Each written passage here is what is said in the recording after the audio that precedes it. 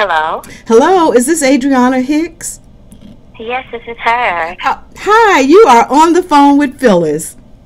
Hi, Phyllis. How are you? I'm doing very well, thank you. So listen, what city are you in now? Well, I am currently in Greenville, South Carolina right now. Oh my goodness. So let me tell you a little bit about Miss Adrianna Hicks. Well, first I want to let you know that the first North American tour and full casting of the Tony Award-winning Broadway revival of The Color Purple will come to the Durham Performing Arts Center, the DPAC, April 3rd through the 8th of this year.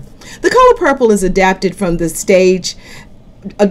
stage by Tony and Pulitzer winner Marsha Norman, with music and lyrics by Brenda Russell, Allie Wilson, and Stephen Bray. It's based on Alice Walker's 1982 novel and the Warner Brothers Amblin Entertainment motion picture. The show follows the journey of Celie, an African-American woman in the South from the early to the mid-20th century. Cast members from the 2016 Broadway revival are leading the touring company, including Adrianna Hicks, who is playing Celie. So this is your first national tour, isn't it? Yes, it is. It's been such a joy. Really? When did it start? We started rehearsals back in September in New York City, and then we took it to our first stop, which was Schenectady, New York, a town that I had never heard of before. Okay. But it was really wonderful. We had our previews there, and then we got really kicking on the road opening night in Baltimore at the beginning of October. And we've been going ever since. Oh, my goodness. And so tell me a little bit about your training. Yes, well, I really got interested in musical theater back in high school, and I didn't really get into the nitty-gritty of the training of this business until I got to college. I went to the University of Oklahoma, Beitzen-Hoffa School of Musical Theater, and I got my BFA degree in musical theater from them, and it was really, really great. So I had a 4-year program training for musical theater. That's where I got my start. And you say in your bio that you said your journey with musical theater has taken you far beyond anything that you could have prayed for. Tell me about your musical journey, musical theater journey. Right. Well, it's funny because it started way back before I even knew about musical theater. Being a kid in my room watching the Disney musicals, with their classic films, I would always be in my room setting up my own stage, okay? Yeah. Just like singing and acting and dancing, incorporating all of that. And as I got older and seeing my first actual musical production in high school, which was Guys and Dolls, I knew that this is what I wanted to do. Because it incorporated everything that I knew was a part of me, but I didn't know how to consolidate it and filter it all through one specific passion, because I was going from wanting to play the flute to I want to be a dancer, I want to be a ballet dancer, to I just love to sing, I've always sung. So musical theater kind of put it all together, and it is definitely turned out to be something that more than I could have ever prayed for, because I just knew I had a passion for it, and I just didn't know where it would lead me, and that I could actually make money doing this. So right. And that's pretty much been my journey. Doing what you love and making money. I mean, that's everybody's dream. I mean, that is wonderful. Right. So, in playing Celie, and you're coming to North Carolina, and our own North Carolina girl played that part. Oh, wow, yeah. Fantasia. So how does that add any pressure to you? It totally can, because first of all, who could ever feel, and I mean, it's not even just Fantasia, but understanding like the other women who have come before me, like first of all, Whoopi Goldberg, correct. like just correct. actually bringing the story of Alice Walker's novel to life on screen with Steven Spielberg and Oprah Winfrey, all of these women, and then you get to Broadway, you have LaShawn, and then last 2 years ago, we have Cynthia Erivo, and now knowing about Fantasia, definitely it is really something where it could be a pressure pressure if you think about it. It's like, I have to fill their shoes. But what I come to realize is that it was never about filling their shoes, because if each of those women thought about that for the woman that came before them playing this role, then they would never revise it. They would never bring themselves to it and actually keep the story going. So I came to the conclusion of, like, you know what? It's not about filling their shoes, but actually filling the shoes of Celie, who is the only person that really matters in the whole picture. And from doing that, all of those women before me and myself, I'm able to tell the story the way it should be told, in the sense of, like, I have something to bring to it. I am fully honored and just so blessed that they even called me to be a part of this, to keep the story going, because it is so much bigger than myself. It's actually a story that needs to be told for other women out there, the other Celies in the world. So it's like, hey, that's what your goal is.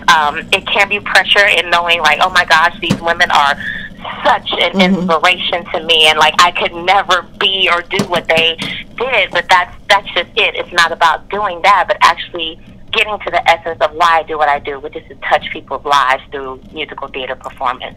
Two things you said that I just kind of took a note on. You used the word revival. So this is a revival. Tell me exactly what that means when you talk in musical theater, and what we could look forward to as far as this production. So a revival means it's pretty much a reimagining of a particular production that has already been on Broadway, that has already been created. So, for instance, with The Color Purple, the original Broadway company of The Color Purple was over 10 years ago, and this is when the musical aspect of The Color Purple actually first came into light. So a musical version has never been done before at this point. 10 years ago, never been done before. And you have writers come together, Stephen Bray, Ali Willis, all these people come together, Marsha Norman, look at the book, look at the movie, and they design a musical around the aspects of Alice Walker's book, which is the very original thing. So now with our production, you have 10 years later, they have the idea of, hey, we want to bring this show back to Broadway, but with a whole new reimagining of it, a whole new vision. So you still have the same music, the same score, the same book to the show. However, you have a different director, a different visionary for it. So what you can expect with this show is a whole new reimagination of the first production. And the first production, like, for example, was very much musical theater. You had sets, lights, like all the props, wigs, changes, costume changes, makeup changes, all these different things, very musical theater aspect. Whereas our show, because of our director and his vision for the show, we only have one set, nothing but chairs and us on the stage. So it's you may know the music from the original production, but when you come and see ours, it is the exact same music and book. However, the story is told differently because it's seen through different eyes through our director, and it's very much very much not a musical theater expectancy like what you would think. We have nothing flying in. We're not like changing makeup. We're not doing all that. It's literally solely relying on the actors to be able to change the atmosphere, and that's what you can expect. I hope that was a good explanation. That was really good. Yeah. No, but that was really good. I truly do understand. What I can expect coming here. What I wanted to, the other thing that you mentioned when you were talking about playing Celie is that the message that's Celie, is that message still the same? And what would you say that message is? Absolutely. Well, I'll just start with the message. I have to say it is the same, and I believe that message is getting. Basically, it's really complex in itself, but it's a beautiful thing that it is.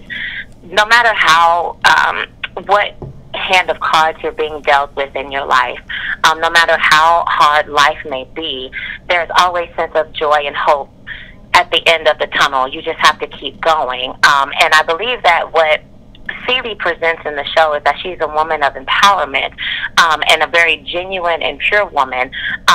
that needs help along the way to come to herself. But when she comes to herself, she is able to realize that she's had the power within her the entire time, and all it took was love along the way in order to help her to get there. So with that message, basically, it is really an empowerment of people and the human race to know that we all have problems, we all deal with things in life. However, there is no sense of hopelessness, because the power within you to get you out of that is there. You just have to get there and believe it, go through the process. Yeah, so that is pretty much it. And also, yeah. Go ahead. Yeah, no. Yeah, that's it. I just think there's always and also a sense of revival and resurrection power is within each and every single one of us too. That life is a precious gift, and you've been given everything that you need in order to get through life abundantly and grace-filled with all the things, and with love, ultimately with love. That's a wonderful message. You are such a beautiful person, Adrianna. And you know, Celie was not so attractive. I mean, that was a part of the cards she was dealt. How do you get to that place, being such a beautiful girl? You know, and that's funny, because I got a lot of even some reviewers were like, but she's not ugly, so how does this even help? How does it even apply? Because a lot of people are like, but you're actually really beautiful. Why are you casting this role? Like, why are you playing this role, you know? But I've come to the conclusion that you know, when you look at Mr. and you look at the people who have called her ugly, it is actually, it's funny how people, and also people's preference and people's perspective of things determines what makes someone ugly or whatever, if they're physically ugly or whatnot. So with me, I know that I know I am who I am on stage. It's not about like tooting my horn or anything like that, but it's just like I know that this woman has been called ugly her entire life, and it doesn't, because, like, you know, it could be for various reasons. Like, Mr. simply doesn't want to be with her, so she's just going to say, you know, maybe that's an incentive to why he calls her ugly. And or with Paul, just like, she's just ugly because she's just here for me to use. You know, it's, there are very different perspectives that can apply to the reason why a lot of people call her ugly in the show. So for me, like, just being the woman that I am and called to play this role, I look at it in the sense of, like, you know, think about that young child as a kid growing up in school where kids called her ugly just because they were taught that, or there are various reasons why, like, hurt people. So, just understanding, like, yeah, you know, and even people's opinion towards me, like, maybe just because some people say that I'm beautiful doesn't mean that other people say that I'm beautiful. You know, it really has a thing to do about the mindset of a person, because it's really the confidence that a person exudes that qualifies them for beauty or not. If you really look at it for some people, you know, if people walk in confidence, somebody told me one day, like Biggie Smalls, for example, some people are like, oh, he's not the most attractive guy, but he had all these women and all these, you know, he attracted so many people because he believed in himself, and he was very confident in what he exuded, and he knew what he had. So that is really what draws people. Like, you can, and even you can be the most beautiful person in the world, but not exude it because you don't believe that you're beautiful. And that's the whole point of it all. It's like understanding and accept beauty for yourself, and believing that you are beautiful regardless of how you look, regardless of all the things that eventually change, you know, with time, with age, all of these things change. But the ultimate essence of it is knowing and believing in your heart, hey, I'm beautiful, I don't care what anybody says. And that is what draws people to you. So yeah, I hope I explained it well. It's you did, and this is wonderful. No, and you know, the thing is that it truly is empowering. And I got to tell you, talking with you, you are coming across to me as like one of the most positive people that I've had a chance to interview in a long time. And your energy and all of that is coming through the telephone. So I am just looking forward to seeing you. You are on the phone with Phyllis is Adrianna Hicks, who will be playing Celie in the revival of the musical The Color Purple, coming to the Durham Performing Arts Center April the 3rd through the 8th.